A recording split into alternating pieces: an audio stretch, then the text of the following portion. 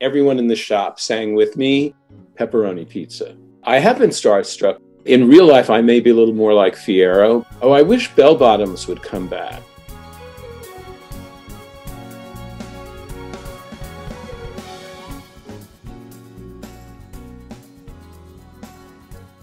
My full name is Stephen Lawrence Schwartz, so the initials are SLS, and that is a tradition in my family that the first male child has SLS initials.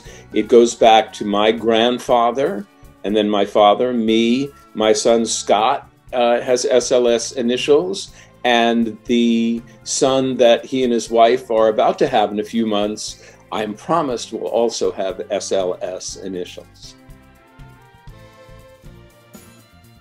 I started to learn how to meditate. I'm still very bad at it, but I have some guided meditations that I listen to, and I've also been trying to improve my French.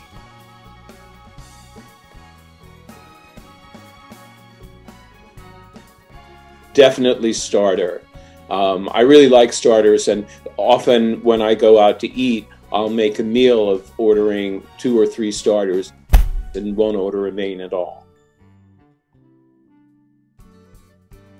The first thing I do when I get up in the morning is take my dog out, and we walk around, and I give him a little bit to eat. Once he's taken care of, I can start my day. Right, Wrigley?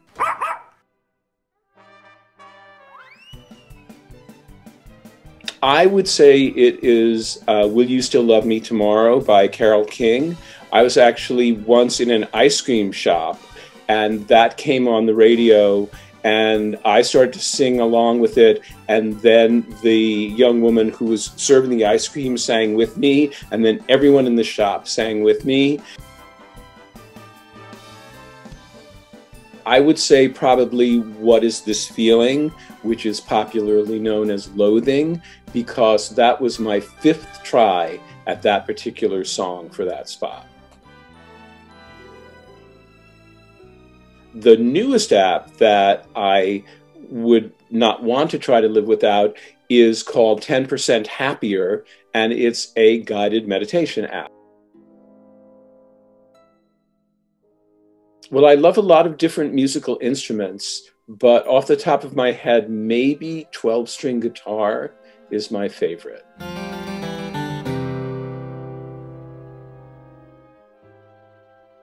I have been starstruck a few times, but one that comes to mind is when I met the tennis player Andre Agassi when I was visiting his academy in Las Vegas.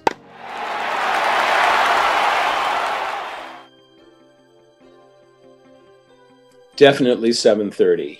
Much better not to get out too late and to be able to stay alert for the whole show. And you still have plenty of time to get dinner either before or after if you like.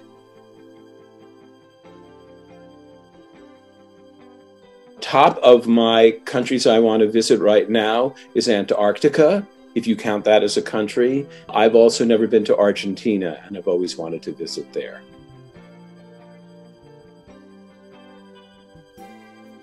Definitely Fly Like Elphaba. Wouldn't everybody really? I love birds of paradise. They're so showy, and when you're giving somebody a present of flowers, I think if you have a bird of paradise in it, or even just one bird of paradise, it makes a really good flower gift.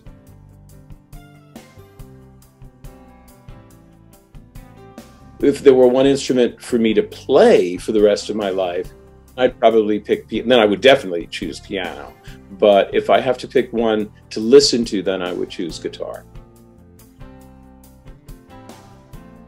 When I go to parties, sometimes there's a guest book to sign, and my go-to trick is to write a little song in the guest book and sign it that way. And I find that really works very well.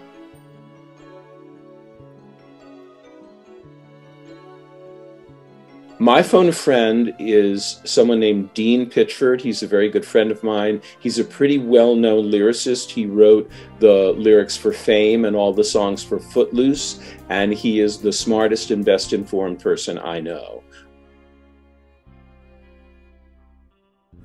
Well, probably Father Knows Best, but I think most people listening to this are way too young to know what Father Knows Best is. So to use a more current sitcom, I'd probably say Modern Family.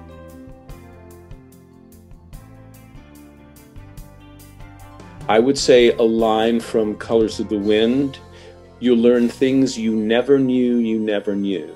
I think that expresses a very complex and kind of profound thought in very simple language.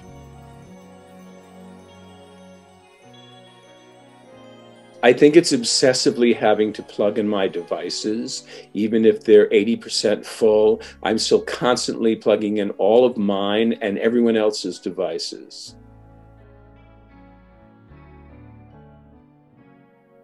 Definitely tennis. I'm a big tennis fan and a big tennis player. I'm not so good anymore, and certainly not Olympic quality, but yeah, that's definitely my sport.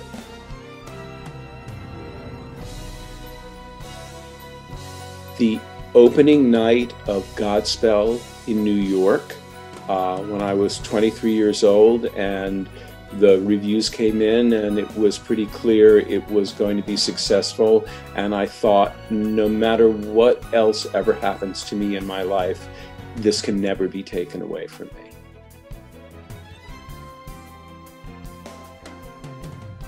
I would probably be Chunky Monkey, but I'd rather be Mint Chip, I think. Well, I'm pretty obsessive about recycling, but on recycling day, I have to go through everything and kind of resort what everybody's done and make sure the right cardboard is flattened and with the paper and the plastics are where they should be. Resorting the recycling is probably my least favorite chore, even though I'm glad to have to do it. Trust your instincts. Well, I've shown the famous Wrigley, my dog, who is part Shih Tzu and part Bichon, and as people saw, very adorable.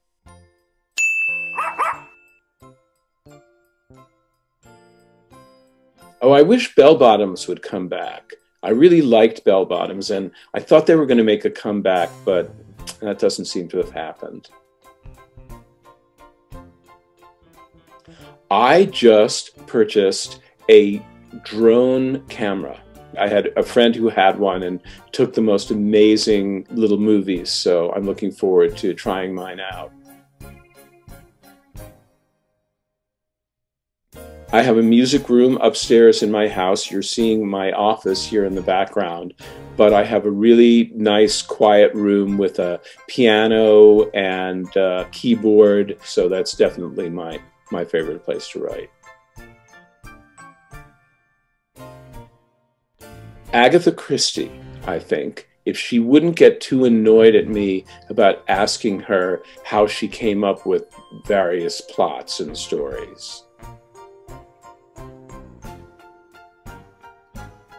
I would say right now in our current climate, I can think of two. One is Beautiful City from Godspell, and the other is In the Beginning, the final song from Children of Eden, which both express hope for the future and rebuilding and being given a second chance, which is obviously something we here in this world could use right now.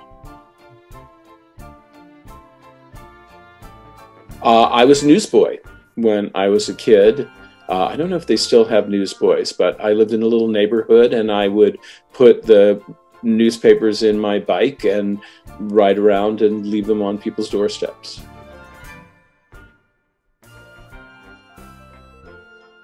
Well, I used to be better at tennis, but I'm still okay at tennis, and I'm pretty good at bridge too.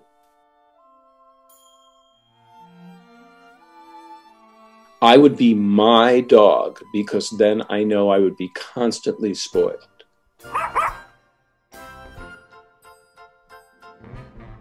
Earl Grey tea with a little milk, with the English way. There are many things which annoy me, but these days I'm very annoyed by people who refuse to believe facts and believe science. Very luckily, I wanted to be exactly what I turned out to be. I wanted to write songs for musical theater.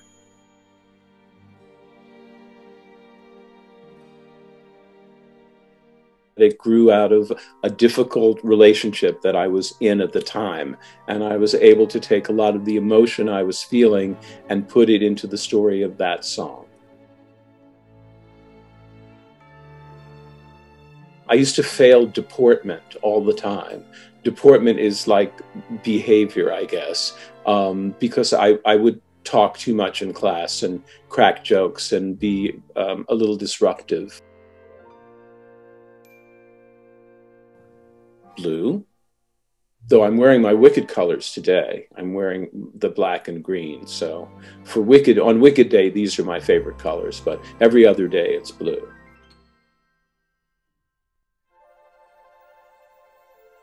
Well, I live in the States in New England, and New England in the fall, when all the leaves are turning different colors, on a bright day when the sky is very blue, that's a pretty amazing view, but maybe also the South Island of New Zealand. That's pretty spectacular.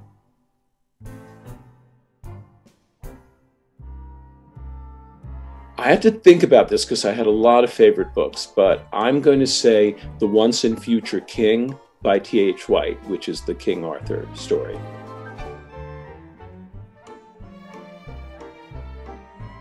Pepperoni pizza, for sure.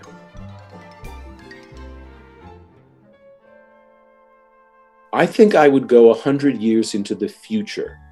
I'd like to see if mankind is still around and if we solved some of the problems we have right now. Lots of things make me smile, but since this seems to be a theme, pretty much anytime I look over at my dog, he's doing something that makes me smile.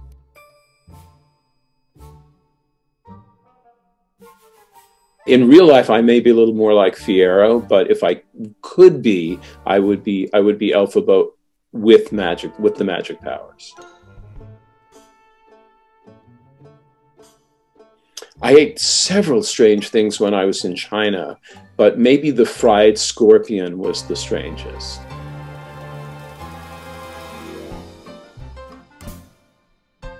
Well, we spoke about tennis a little earlier, and I've been to 3 of the 4 major tournaments. I've never been to the French Open, so the French Open is definitely on my bucket list.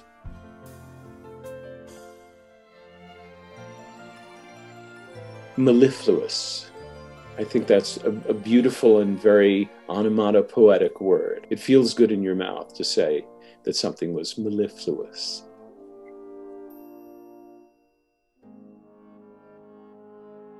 My 8th grade teacher, I hope people listening in the UK know what 8th grade is.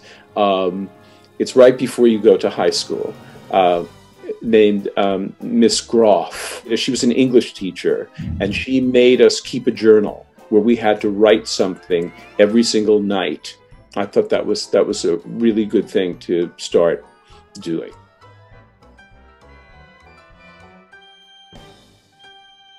Well, I don't think there is a superhero with this superpower, but this is the superpower that I would like to have.